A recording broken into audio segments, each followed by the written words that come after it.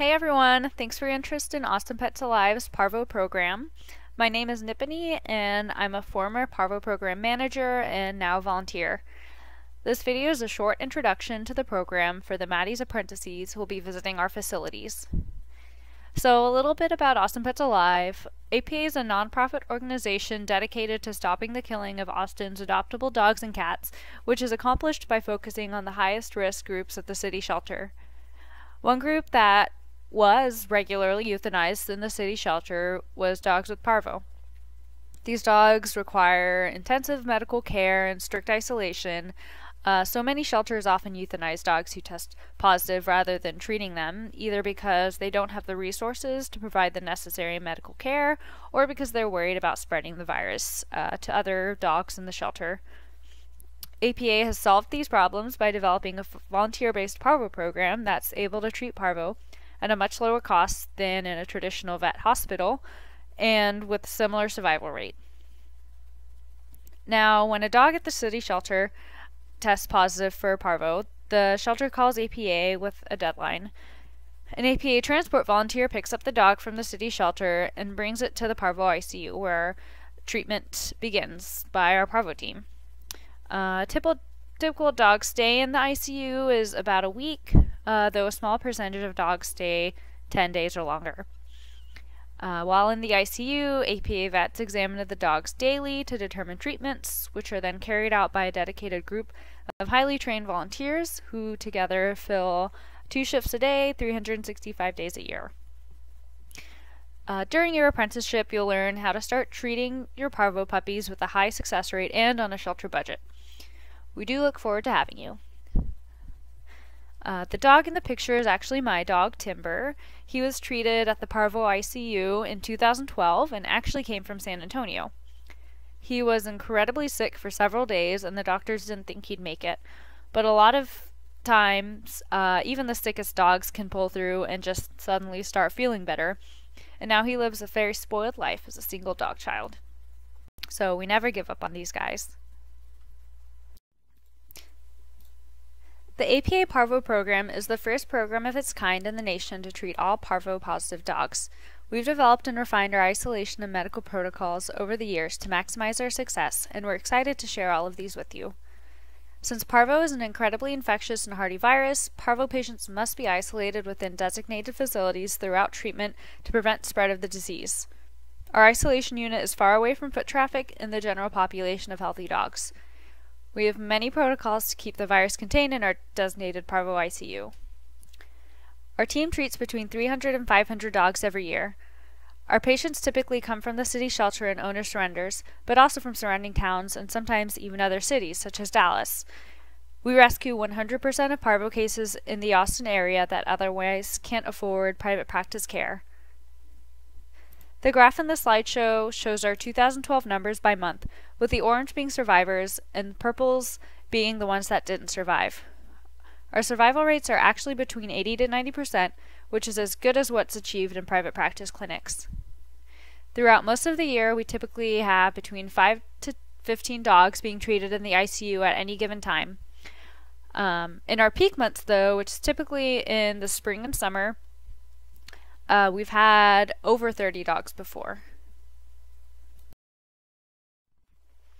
Our Parvo-specific team now consists of 1 full-time paid Parvo manager and about 20 medical and assistant Parvo volunteers. The medical clinic veterinarians assess the patients daily, and the clinic technicians serve as on-call staff for intakes throughout the day. Our noteworthy resources that we've made include a comprehensive Parvo wiki, which contains all protocols and documentation to treat parvo patients, a training curriculum to efficiently and effectively train medical volunteers, manager guidelines to run a parvo program, and a lot more. We've come a long way since the start of our Parvo program, so don't be afraid to start out small as well. Our program essentially started as a foster program in our executive director's bathroom in 2009. While you're preparing your facilities, you can start your Parvo program in foster homes and using outpatient care to start saving lives immediately. We didn't actually get a facility until December 2010 when we treated 19 dogs. The manager for the Parvo program, who was responsible for recruiting, training volunteers, scheduling, and other program improvements, was a volunteer position until 2012, when they became a part-time paid position as our resources expanded. At the beginning of 2016, we updated our medical protocols, implementing force feeding all patients, and adjusted some of our antibiotic dosages to be able to afford the best anti-nausea medication, Serenia, so we're always looking for ways to still improve. And then in late 2016, we celebrated treating our 3,000th patient, which was really exciting for the Parvo program. The graph shows the numbers we've treated over the years, with light blue being in Dr. Jefferson's home and the dark blue being in our ICU. While your Parvo program can start as a foster-based program, we'll definitely give you the tools to start your own facilities as soon as possible. You'll of course need a veterinarian to oversee the program, prescribe treatments, and see patients. Our veterinarian comes in once a day to assess current and new patients and is on call via phone during treatment shifts in case a patient is crashing or a volunteer has a question.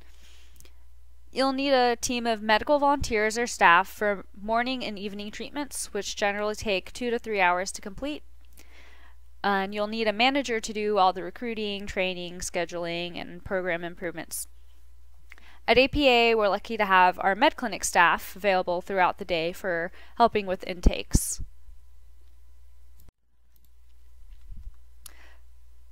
Since Parvo patients must be isolated, all equipment will need to be designated for the isolation unit only. For example, don't wash your Parvo laundry in your shelter's regular washer, and don't use the Parvo washer for laundry for the general population. When designating or picking your facility, you'll need a toilet for flushing feces, running water, a fridge for medications and food, a washer and dryer, many electrical outlets safely above kennels for plugging in IV pumps and heating pads as needed, and a changing area to change into designated Parvo scrubs and shoes. The core medications we use are Baytril or enrofloxacin, and Polyflex, which is subcutaneous ampicillin, to prevent and treat. The antibiotics are to prevent and treat sepsis. You'll need Regulin and Serenia, which are used to help treat nausea, and fluids, of course, to help with dehydration. You'll also need medical supplies such as needles, syringes, and fluid lines. When you're ready to treat more critical cases, you'll need IV pumps, IV catheters, and all the supplies needed for placing catheters. IV antibiotics, we use ampicillin and or cefazolin, and you might even want some hetastarch, which is a colloid fluid.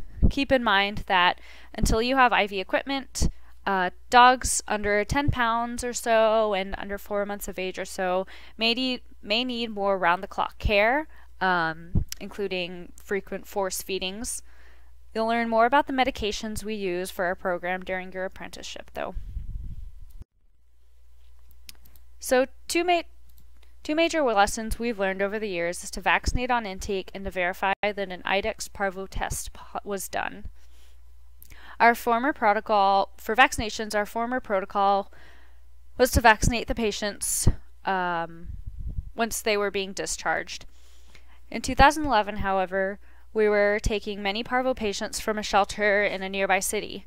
Their shelter wasn't actually vaccinating their dogs and had a distemper outbreak, which they ended up spreading to some of our Austin Parvo patients. Now we generally vaccinate all patients on intake to give them some protection. In the past, we've also had some shelters tell us that they have a Parvo-positive patient, but they're actually basing their diagnosis on clinical signs of just vomiting, diarrhea, nausea, without having actually run a test. There are other diseases though, such as intestinal parasite overload, which can present similarly to Parvo, and we don't want to expose those patients in the Parvo ICU. Always make sure that a test has been run to verify Parvo before putting them in a Parvo isolation unit. Thanks for watching this presentation, and we look forward to having you for a Parvo program apprenticeship.